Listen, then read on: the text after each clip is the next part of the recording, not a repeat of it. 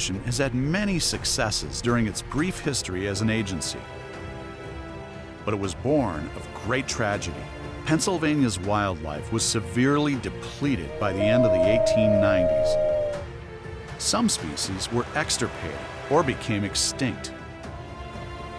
In 1895, the General Assembly responded by creating the Pennsylvania Game Commission to manage and protect the wildlife that was left.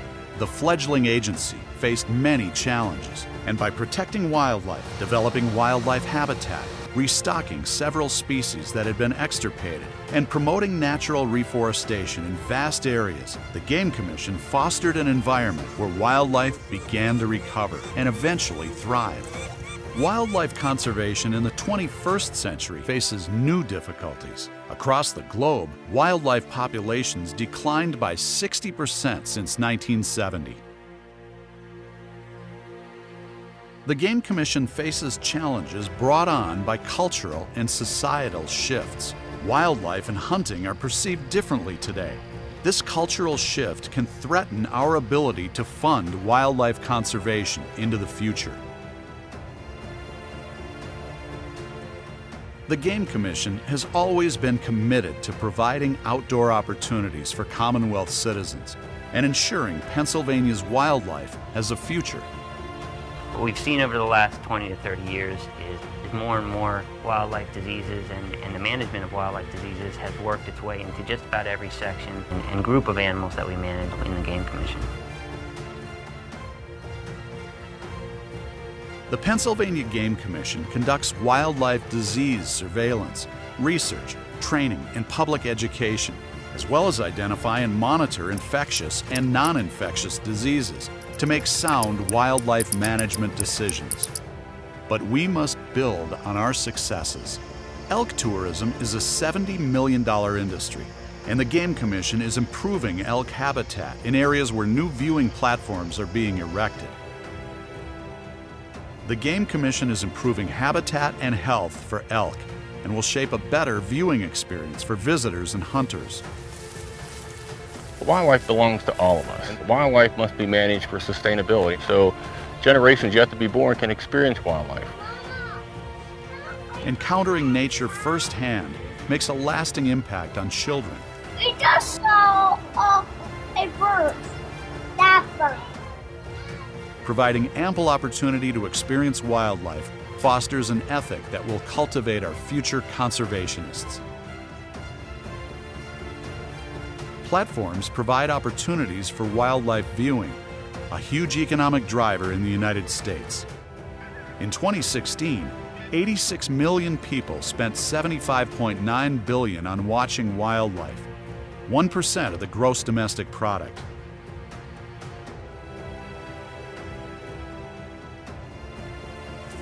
Two locations, Haldeman Island and Blue Marsh, are transforming into premier small game hunting lands. Both are close to large population centers and are readily accessible to over 3 million people. I enjoy hunting because me and my dad, it kind of gets us out in the nature. You can listen to the birds, and it's not all about shooting the animals, but it's about the experience.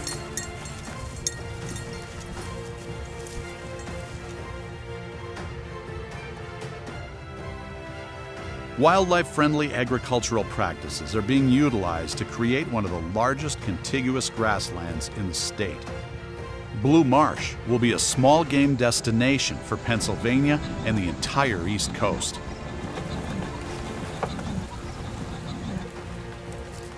Some hunters have supported the agency for a lifetime, but have very limited access. Our vision is to expand existing oil and gas roads to permit broader access to the state game land system.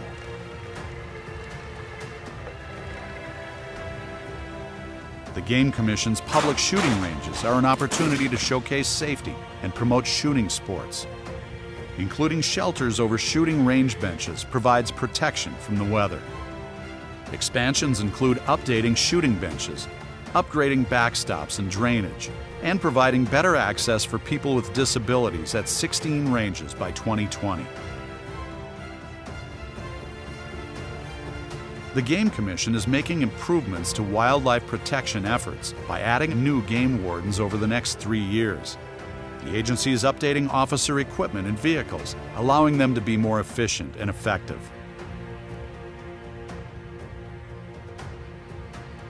Two of Pennsylvania's greatest wetlands are Pymatuning and Conneaut.